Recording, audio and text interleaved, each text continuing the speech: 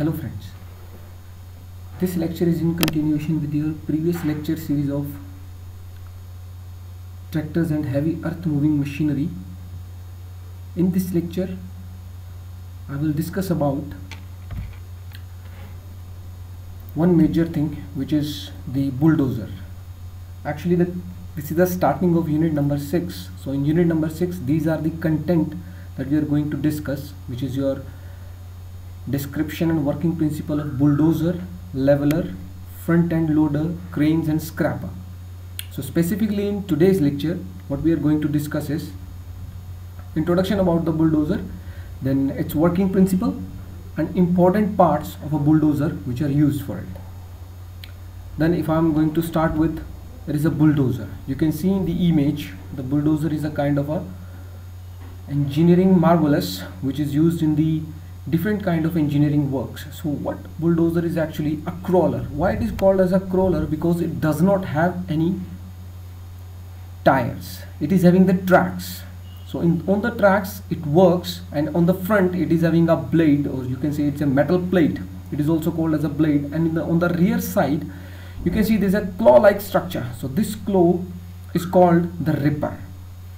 So if any vehicle which is carrying in the front it is a metal plate or a blade, and in the end there is a claw or a ripper, which that is be called as a bulldozer.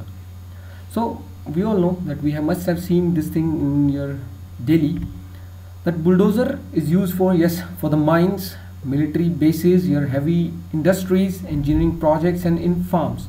Very less in farms, but yes, it is to be used in there.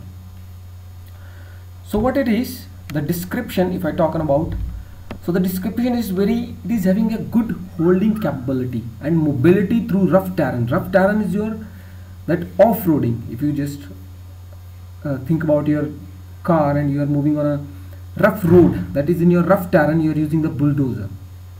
So why tracks are used? Because on the tires it cannot track the heavy things. So that's why we are providing it a wide tracks.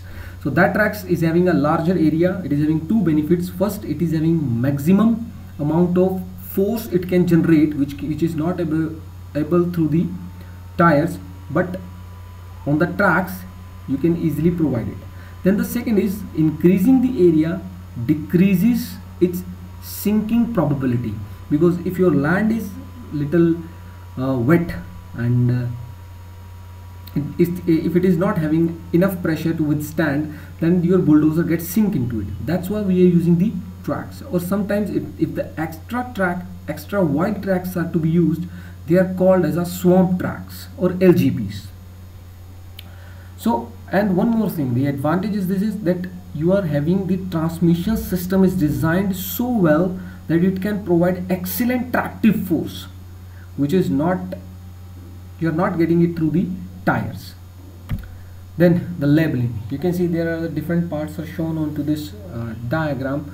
So in the front end you can say this is a bucket, or you can say it as a metal plate, or then you can see there's a radiator in the front, the engine, and the bucket cylinder. Sorry. So what is the bucket cylinder? Bucket cylinder is having, this blade is having two kind of cylinder. The first one, you can see the bucket cylinder, it is used to move this blade up and down, vertically up and down. Then there's a tilt cylinder, you can see on this side there's a tilt cylinder.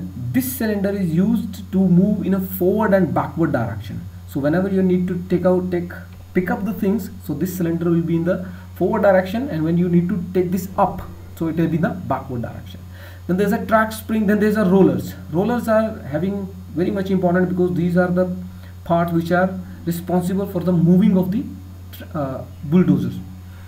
Then there's a final drive. Final drive you know about before, it is to reduce down its speed but increasing the torque. That's why you're using this final drive. A sprocket is similarly kind of your cycle sprocket. It hangs into this track and move it in a forward direction. Then in the last, as you have seen the claw-like structure or the ripper, this ripper is again with the hydraulic cylinder. So this cylinder is moving its vertical positions and as well as the horizontal positions.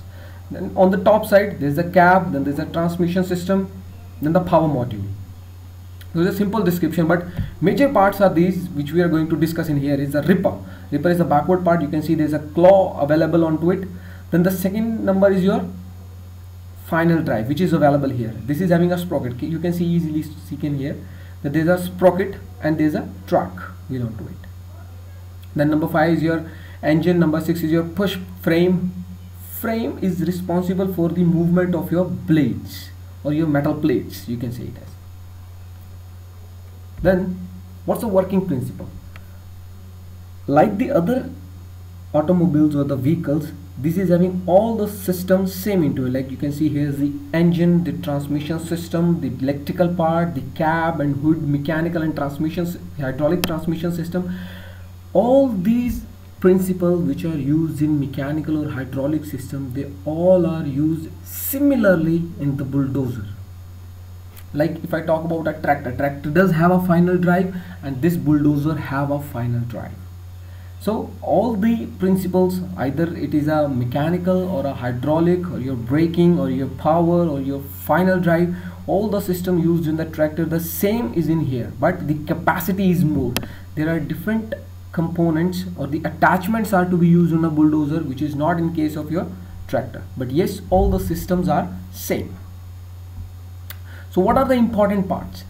We'll discuss in detail all of the important parts in here, but for this lecture I'll just give you the introduction about it, which is your blades. So blade is a front part of a bulldozer which is used for these purposes. Shove sand means to take out the sand or the soil, the debris, to collect the debris or pushing it away, like your waste of your wood or the drop down all your stumping of all your trees. So that is used for the use in the bulldozer. It is having a 5 types. You can see the S blade, U blade, or the combination of S and U blade, the angle blade, and then last one is your power angle tilt blade. So these are the 5 types of blades which will be discussed in the next class. Thank you for listening to me, and please subscribe my channel, which is Tiny Steps. I'll share